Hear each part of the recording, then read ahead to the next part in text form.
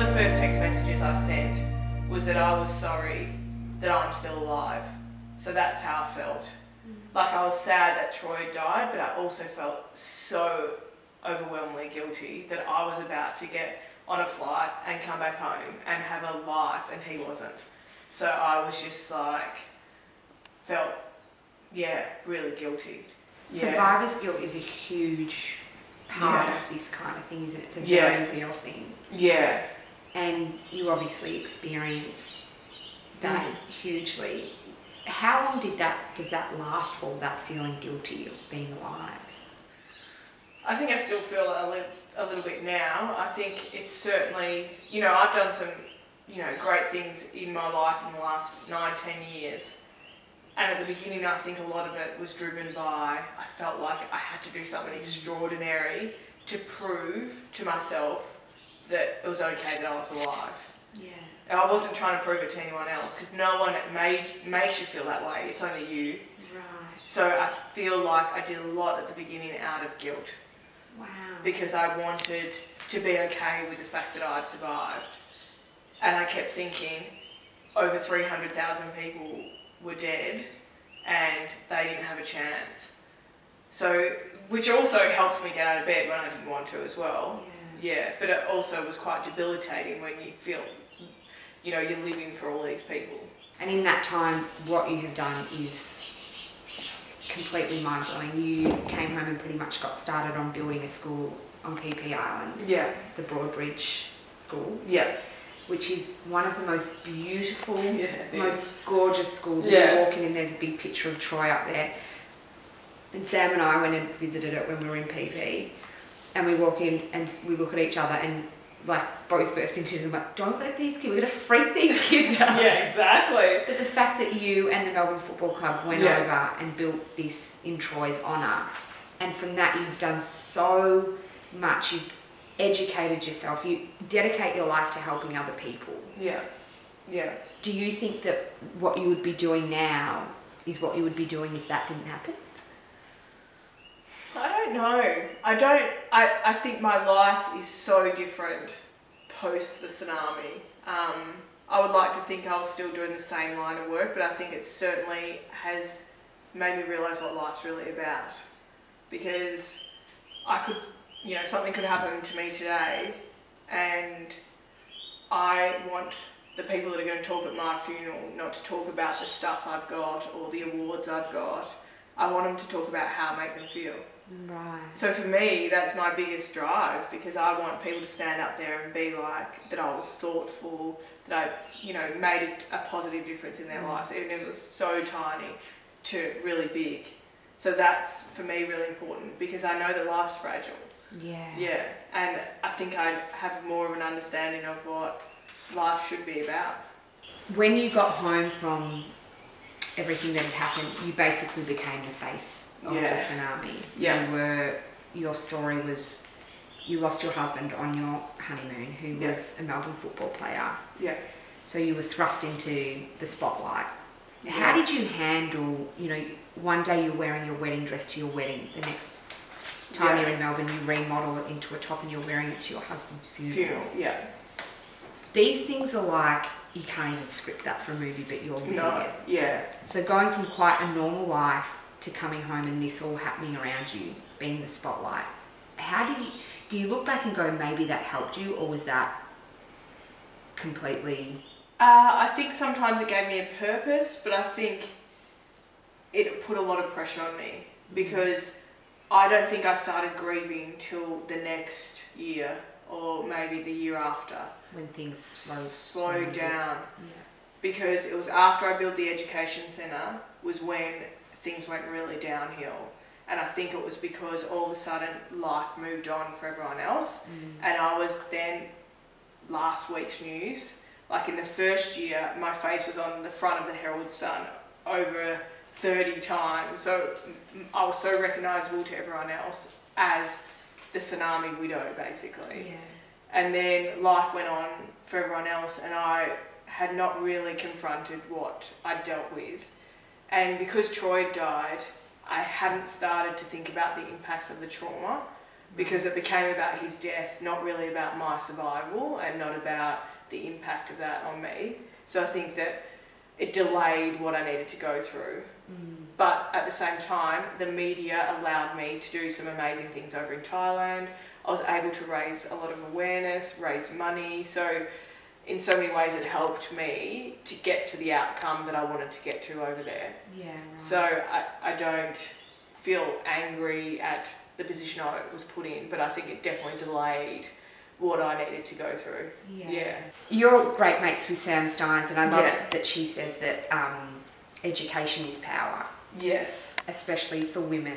Yeah. I think it's so important that even if it's not doing courses, we're curious and we're questioning things. Yeah.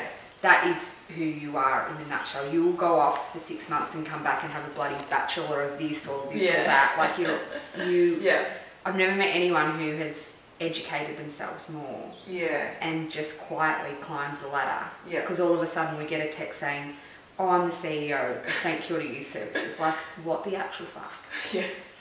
You're 31, 32 years old, and you are a CEO. Yeah. It's wild. It's so incredible. Yeah. Has it always been you've always wanted to, which again is in an industry where you're giving back, these women are sex workers, drug addicts. Yeah. And can you explain the work that you do with these women? Well, the thing about St Kilda Youth Services is that it's so interesting because 8 years ago I was involved because I live in Elwood and I've lived around the area, and I saw what they were doing, and they were being at the forefront 8 years ago in that they were starting alternative education for the most disadvantaged people in an area where we're all living in really nice houses and quite affluent, but there's a lot of disadvantage. And I just remember thinking, really impressed with what they were doing, because I believe in education and it's been my mantra, and I've seen change. And why I built an education centre in Thailand when everyone said do an orphanage, I was like, no, it's about education.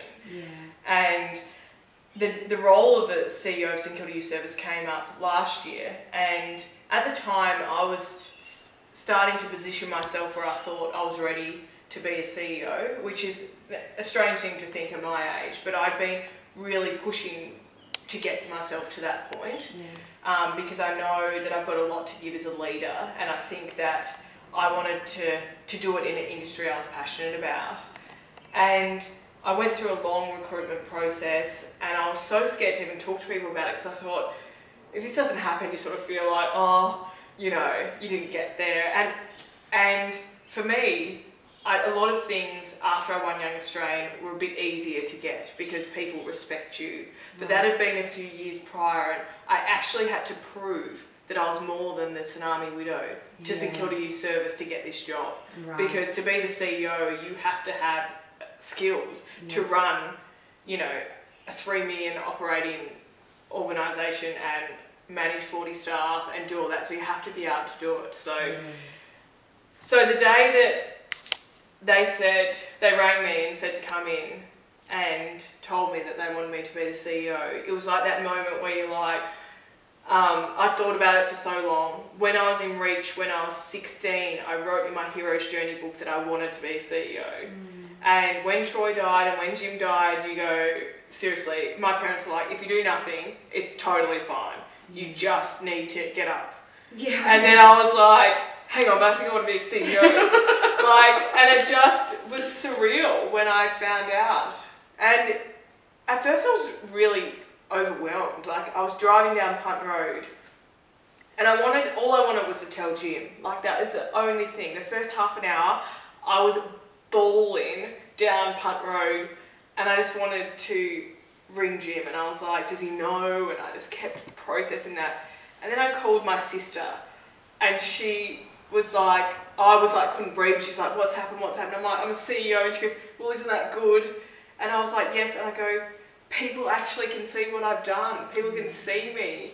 And she's like, yeah, we can. I said, but no one says anything. And she goes, yeah, we can see what you're doing. And I was like, because I think that's all I wanted as well. Yeah, to be something different than the label you had. Yeah. And I tried so hard for people to see that I wasn't just someone to feel sorry for. I feel like I've got a lot more to give. And I think when I got that role at St Kilda Youth Service, I felt like things changed for me. Like I felt like finally people were seeing me for who I am and not just my story. Being a female CEO, you're in the minority of the world. And you were even saying at work, often people default to the men for the answers, where you're the boss. Yeah. How do you handle that? It's interesting, and because I'm young, I'm very young to be a CEO as well, and female. It's people usually go, oh, what, you're the CEO? And if someone says, what do you do? I'll say, I work at St Kilda Youth Service, and then they'll go, oh, are you a teacher there, or are you a youth worker? And then I'll have to sort of say, I'm the CEO, and they go, what? And the reactions, or and then you sometimes in there, what? I doubt myself and go, oh, should I not be the CEO? You know, so you sort of, but you have to just be really confident in it, and it feels really good because I've got quite a few female staff who they can then see it's a possibility for them. Because you can't see, you can't be what you can't see. Exactly. And I love that where it's like, you make other young girls go, I can do that too. Yeah, and even the young people that access our services, they know, a lot of them know my background, and they then see me being the CEO and they go, well, okay, maybe I can do something like that. So it's an amazing feeling knowing me being in that position can impact the other women around, and that's what I like about it. And you sort of, in the end, it's a bit funny when you walk into rooms, and if I walk in with a man, they'll default that that's a CEO or whatever, but it becomes a bit, it gives me a little bit of a giggle now, because it's sort of cool to say, hang on, back here, I'm the CEO. So, yeah. This year has been a pretty incredible year for you. Yeah. You're CEO, kicking ass in an amazing career, and you have fallen in love. Yes, I have. With an amazing guy. Yeah. Jake. So let's talk about how you guys met. So Jake and I met through our networks, and we never really crossed paths until late last year, and I don't know what happened, but it just happened. Well, you were going to be a dirty bird and go on 5 dates with 5 different guys for a charity event. And we're like, who can we set you up with? And then all of a sudden it was like, this guy. And then you went out on 1 date, and then you didn't do the other 5 with the other poor 5 guys that were like... No, well, Jake and I wrote the text messages to let them down. I'm sure they were totally shattered. You know, worst text message I've ever received. But yeah, I don't know, and I wasn't expecting it. It just came out of absolutely nowhere, and I never believed probably that this was going to happen to me again. And then I got in a really good space, and then Jake came into my life, and that first date I went there with no expectation, and there was this one moment where we're on a date, and I don't know what came up, because I'm not confident in that sort of way, and I just remember grabbing his hand, and it was just like this whole instinct to hold his hand, and I don't know why. I laugh about it now because I'm like, what was I thinking on this first date doing this sort of thing? But I don't know, and I just felt something, his energy, the connection with him, and I hugged him, I could feel his heart beating, and I was like, I want to feel his heartbeat. And it was the most overwhelming feeling, but then it was also felt like the nicest feeling as well. Yeah. Because I thought, is there going to be fireworks when I know I'm in love with him, or what's it going to feel like? Because I haven't been in love for such a long time, well, for 9-10 years. Is it going to be fireworks? Is someone going to say, you're in love with Jake, or how's it going to feel? But it just then started just to feel really normal. And he's got this amazing energy where he balances me out quite a bit, but he's also got this really beautiful sense of self, where it's like, when he wants something or knows something, it's just, that's how it is, and I love that about him. But then he's got this really beautiful way of looking at life, and really calming, and I need that, because I've sometimes been up and down, and it's really good to have someone who's so grounded. Tell me about the first time he told you he loved you. Oh, well, he was like, oh, there's something that... You are hilarious watching right now. You've turned into this giddy... I actually don't know this version of you. You're kind of freaking me out. It's like, it was just seemed normal, but he's like, I think I need to say something because it's sort of there, and you know, I think I need to say something, and I really want to say it first. And I'm going, is he going to say what I think he's going to say, or because you don't want to say like, is he going to say he loves me? He's going to say let's go out for dinner. Like you want to make sure that he's saying it right. Me too. Me too. Oh yeah, cool. Mexican's cool. Whatever. But when he said it, I was just relieved because I was worried about what I was feeling. My heart was going fast all the time. All of a sudden, I'm on my phone every 10 seconds. What? Yep. How you going, babe? What's happening? You know? And I was like, seriously, what is going on? So when he said it, and then I felt like I had then permission to then feel it and say it. Yeah. I felt so vulnerable though.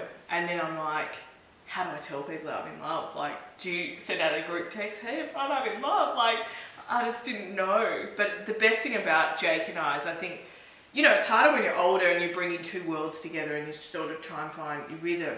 But we're so solid in us two. And the world can pass us by, but we're just there together. Yeah. And that's been really good for both of us, I think, because we just feel like we've got this partnership. Totally. Yeah, which I think is important. One of the things which you haven't told me, but one of our friends told me, is that when he's sleeping, you put your hand on him because you can't believe that he's real and he's there. Yeah. And that is like the best thing in the whole world. It is. That like he's come, this person's come, it's yours. I feel really lucky, and I just feel like, some nights I'm like, just because I need to know this is real. I don't want to, I was like, I get scared sometimes that I'm going to wake up and this is all going to be a dream. And it's like, but because of the person he is, he never makes me feel that way. But it's the effects of what I've gone through that I have this fear. But with him, I don't feel like I'm going to lose him. Yeah. Primary school style, every woman we have on the couch, we get you to bring a show and tell. Yeah. What have you bought? I've brought this rose quartz, and this is something that Jim Stein's actually left for me, and it's all about love and like letting love into your life and having the courage. And there was a little note that was left with it, and so many times when I'm feeling a little bit uneasy, I carry it around with me. So my friends have noticed that sometimes in situations I've got that in my hand, and it was actually used to be quite rough. So that shows you that in the last 3 years. Oh my god, it's so smooth. I've held on to that. So it's just a little, it's like a little security blanket and something that was really thoughtful that he did for me. Yeah. And did he give it to you before he passed? He left it for me on his bedside table. Oh my gosh. Yeah. That is so special. Yeah. It's the smoothest quartz in the whole world. But it's worked. Yeah, You've rubbed a genie love into your life. Totally. Thanks, Trisha. No worries.